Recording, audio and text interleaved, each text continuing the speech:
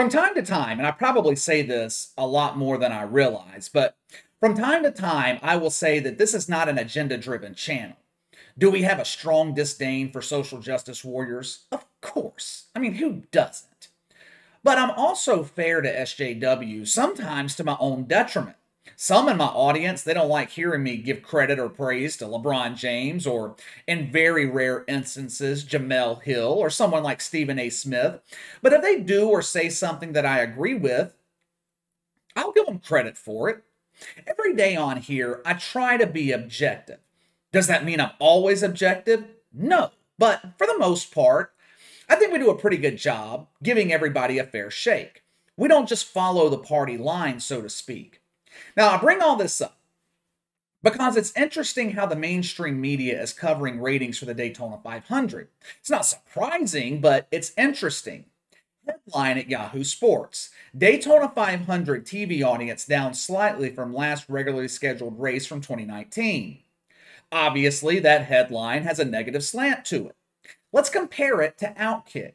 Headline at Outkick: Daytona 500 smashes NBA All-Star ratings.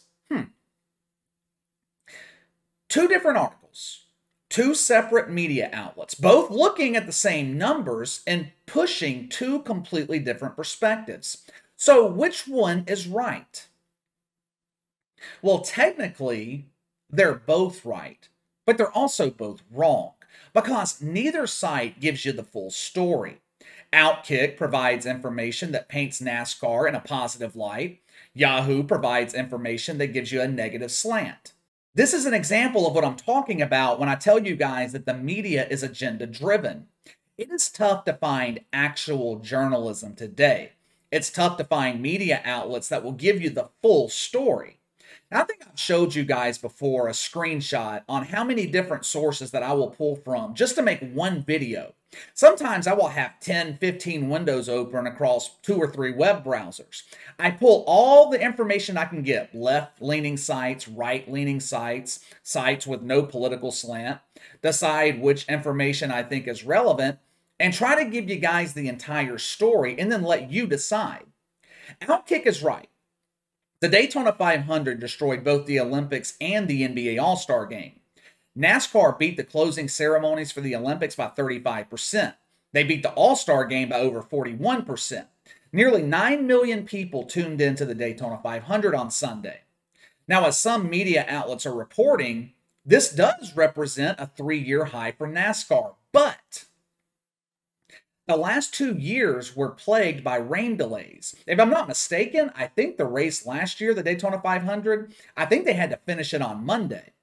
Now, even though ratings for the Winter Olympics were disastrous, NASCAR beating the shit out of them in the ratings, I'll admit, that's impressive. I mean, it just should not happen. NASCAR should not be beating the Olympics. Beating the NBA All-Star Game, far less impressive. As we discussed yesterday, the NBA is in the shitter. I had someone comment on that video yesterday on NBA ratings. YouTube had recommended to him the 2001 All-Star Game. They put it in his feed. So he went back and watched some of it.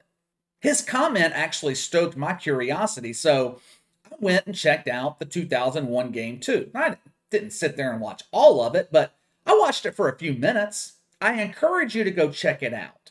Notice the difference between the quality of play in 2001 to the quality of play that we saw Sunday night. It's not even close. I'm not going to say NBA players back in 2001 played the All-Star game like it was game 1 of the NBA Finals, but at least they played defense. Final score of that game, 111-110. Hell, that's a low final score for an NBA regular season game today. Final score of the All-Star game this year, 163-160. Over 300 fucking points in an NBA basketball game. We didn't see any actual effort until the final 3 minutes, which is par for the course in the regular season for the modern NBA. Now, I'm not trying to rain on the NASCAR parade here. They are celebrating the fact that the Daytona 500 finally popped a decent rating after 2 consecutive years of setting record lows. But there are some serious concerns with this number. I'm not a fan of NASCAR. I could give a shit less if they succeed or cease to exist. I think NASCAR is incredibly boring. Bobby Burek over at Outkick, he closed his article on NASCAR ratings by saying he too chooses NASCAR over LeBron James. I'm not going to take it that far.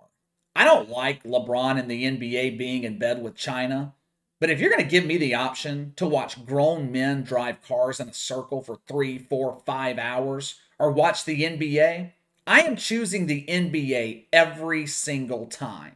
And it's not like NASCAR is any better than the NBA politically. They're not fucking Xi Jinping like Adam Silver is, but NASCAR still does their best to be accepted by the identifier community. They still kiss the ass of social justice warriors. Of all the sports we have in this country, well, let me correct myself. NASCAR is not a sport. It's more akin to WWE.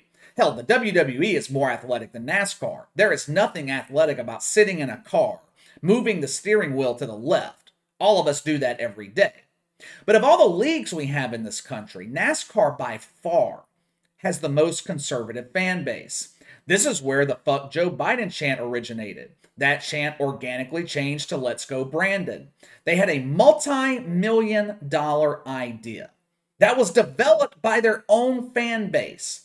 They had a young driver associated with it, someone that the marketing department could promote. Brandon Brown, he could have been the new face of NASCAR, the next Jeff Gordon, Dale Earnhardt. All he needed was the support of the organization. NASCAR is a lot like the WWE or the NBA. They have to have stars to generate ratings. Casual fans, they're not going to spend a Sunday afternoon watching drivers they know nothing about. They have no attachment to them, no emotional attachment, I should say, to them. Here you have Brandon Brown, someone your conservative fan base could get behind. They could have made millions off of merch. This kid could have been the biggest star in NASCAR in decades. What did they do with this idea? NASCAR President Steve Phelps stomps it into the fucking ground. He killed it. We at NASCAR want no association with politics. Please keep politics out of our league. Full fucking shit. Where was that same energy when Bubba Wallace tried to paint himself as the victim of racism? Even after that story was proven false, NASCAR still tried to run with it. ESPN produced an hour-long documentary based on a lie. I didn't hear Steve Phelps crying politics then. No. They were milking Bubba Wallace for all it was worth. They were trying to make him the biggest star in NASCAR. To the surprise of no one, except Steve Phelps and ESPN, the plan backfired. Who would have thought NASCAR fans, of all people, wouldn't get behind some woke bullshit? Have you seen the people that attend NASCAR races? Do they look like the type of people that take kindly to being accused of racism? I briefly mentioned this yesterday, but there is a serious problem with these ratings for the Daytona 500. In the key 18 to 49 demo, of the nearly 9 million viewers, less than 2 million fell into the 18 to 49 demo. That is a major problem. The NBA All-Star Game was watched by 3-4 million people less than the Daytona 500. Yet they destroyed NASCAR in the key demo by almost 1 million people. Right now, it's not that big of a deal. I mean, it impacts ad revenue, but it's not a big deal now. But if this goes unaddressed 5, maybe 10 years from now, NASCAR is going to have a major problem. They have an aging fan base with no younger viewers to replace them. The WWE, they're experiencing this problem right now, have for the past few years. In the late 90s, when I was growing up watching wrestling, the average WWE fan was 28 years old, which made sense. Back then, the product was geared towards high school, college kids. You fast forward to today, average WWE fan, 54, which is baffling when you think about it. The WWE product today is geared towards young children. I don't understand how grown men, grown women, I don't understand how they watch it, but they do. Well, a small portion of them do anyway. Vince McMahon went from averaging 5, 6, 7 million viewers on Monday night to about 1.5 million. What has happened, the hardcore WWE fan has grown up and continued to watch, but they don't have the younger demographic to replace them. It's the same thing in NASCAR. They have a group of hardcore aging fans that have been watching since the 90s or the 2000s when NASCAR was at its peak. What happens when those fans die? I'm not sure if Steve Phelps knows this, but older people, they tend to die at a higher rate than younger people. Like I said a second ago, they had the perfect guy to attract a younger audience, at least an audience in their 30s, Brandon Brown. And they completely fuck it up. All right, let me know what you guys think. Give me your thoughts on the media's coverage of NASCAR ratings and the ratings themselves. Sound off in the comments below. Make sure to like and subscribe. Click the notification bell to receive all notifications from the channel. Best way to contact me is by email at btlkc84@gmail.com, KC_BTL84 on Twitter. I'll see you guys later.